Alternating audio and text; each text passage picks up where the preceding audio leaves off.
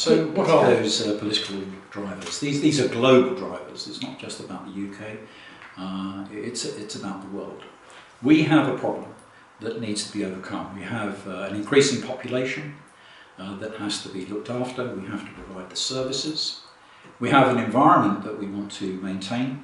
We want to be a good place to live as well as anything else. And we also have financial problems, and we've all seen these over the last years, and increasingly so as we move forward. So not just for this country, but also for the world. So what are the effects to meet the global population? That's going to need more roads, more infrastructure, more hospitals, more school. It's going to take a greater toll on the environment. We're going to need more land, water, etc. And we need to minimise the impact on the environment.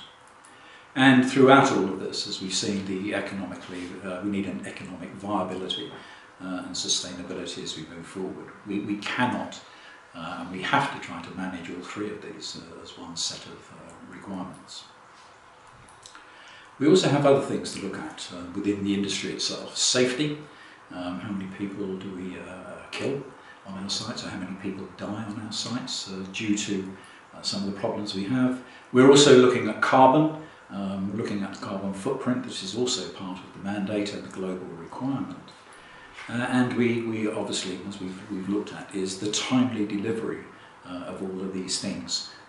Not just in the delivery of the project itself, but in projects, so that they are there at the right time for the increasing problems that we have. And a continued control of our costs. As we know, we have reduced budgets in the UK at the moment, and so we need to get the best that we can out of the monies that we have. So more schools, more hospitals, etc. at a lower cost. Reduce that cost, be more efficient and more effective. How are we doing on safety in the UK? How are we doing on carbon at the moment? Or time, or indeed maintaining value? Well, we could do a lot better than we are.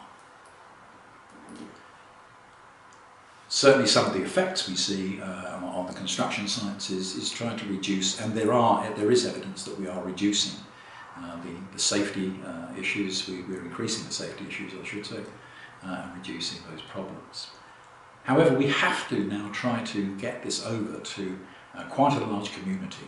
So moving this forward, we have to try to educate and upskill and bring about more effective use of 2 million possible people within our industry. How do we address that?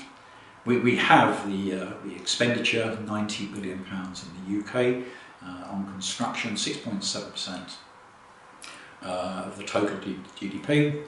And of course, in the future, it looks as if we're going to have to access a marketplace where there's possibly $12 trillion by 2025 of other projects globally. And we want to be prepared and be more effective, more efficient to enable us to go out and to win those contracts, to bring more money into the country. It's all about labour, employment, better economies, etc. for ourselves.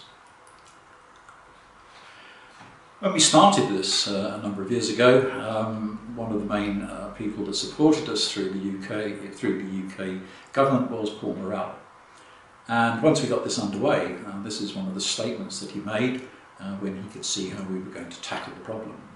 And as you can see, we are only just beginning to understand the scale of what can be achieved and the amount of waste that can be eliminated from the system if we apply these processes effectively. So although there has been a lot of reports over the years, Latham report we mentioned earlier, the Egan report, Accelerating Change in 2002, Never Waste a Good Crisis from Andrew Wostenholme, we're in a crisis at the moment and we should make good use of it.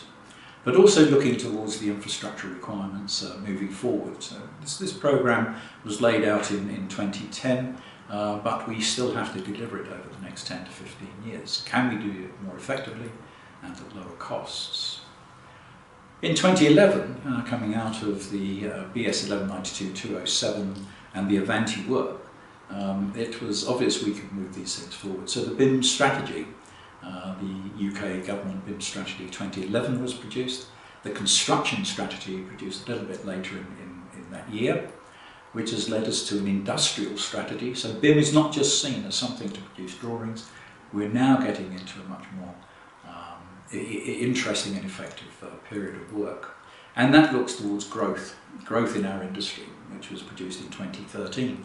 So going back to that, becoming more effective and efficient to win more work. This is about getting more money coming in. And that has led us to the Construction Strategy 2025, also produced in 2013. Although we were looking at overcoming the problems and eradicating the waste in our industry for around about 20 to 25%, new targets have been set in the 2025. They are lower cost by 33%, faster delivery by 50%, lower emissions, coming back to carbon, and any other form of emission, and improving our exports. And certainly the situation we're in at the moment, this is a very important position that we have to look at. So what is the HMG Construction Strategy? Deadline we have, and what are we actually trying to procure? The HMG Construction Strategy has set a deadline for the industry to prepare for, and indeed the government itself has to prepare for the deadline of a mandate to deliver BIM Level 2 in April 2016. This date obviously has already come, and we're moving forward looking at the procurement out of government to procure not just cost reduction and time reduction, but also the procurement of digital information to deliver into the life cycle for use, for the in-use activity. That is the maintenance of these programs at the end of the day. But it's also making sure we have the monies to achieve our requirements for the schools, hospitals, etc. The infrastructure program that we have set out for ourselves. Sir Francis Maud has supported everything that we've been doing up to now, and is helping us move towards the delivery of those goals and benefits that we were looking for. You can find these for the moment on the bimtaskgroup.org website, but there is now a new website if you just Google BIM Level 2, then you will find the new website at the BSI, which lists and makes available to you all of the documentation that you're going to need to embed BIM Level 2.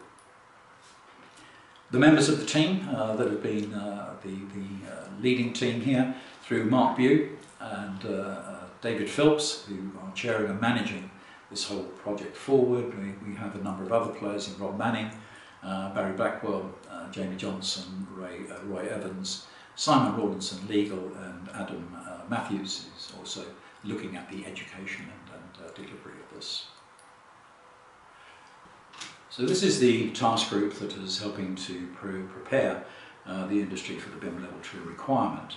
What they've also put into place are a series of other groups around the country, and also within particular activities. There are the BIM 4 groups, so you will see BIM for SMEs, the small and medium enterprises, BIM for regulation, looking at building regulation rules, etc. And these are expanding. They're under the guidance of David Phelp for the moment, and they have the ability to look at the requirements of BIM Level 2 and to have a look to see how they feed back to government to tell us what else may be needed for them to move forward. In addition to this, for the community at large, we have the BIM regions. These are clubs, if you like, that are set up in every region in the UK. Certainly the southeast area has 5, not just 1. And these are for groups for people to get together, to talk about BIM Level 2, to get understanding of what this is all about, and to try to move the whole community forward as quickly as we can, not forgetting that we have 2.9 million people to get to in a very short period of time. This year, or certainly in February 2015, Vince Cable launched the Digital Build Britain. So this is a new activity looking towards Level 3 and smart cities. And this is, we cannot move forward on this until we've actually embedded BIM Level 2. So this is why it becomes more and more important. One of the things that he also stated, which is more important to us at the moment, is although we carried out the case studies and we showed what savings could be made, in the early adopter projects, which have already gone out and been procured, we can see savings of £840 million already on centrally funded projects during the 2013-2014 period. And I'm sure we will get more updates out of 2015 as we move forward.